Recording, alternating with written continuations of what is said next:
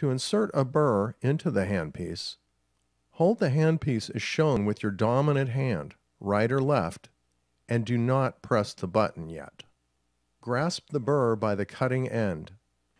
Insert the burr into the handpiece spindle lightly until it stops.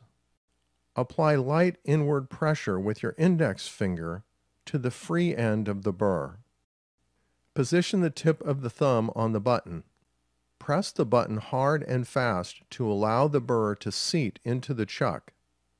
Release the pressure on the button. To remove a burr from the handpiece, grasp the free end of the burr.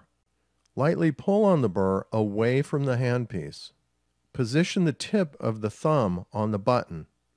Press the button hard and fast to allow the burr to release from the chuck.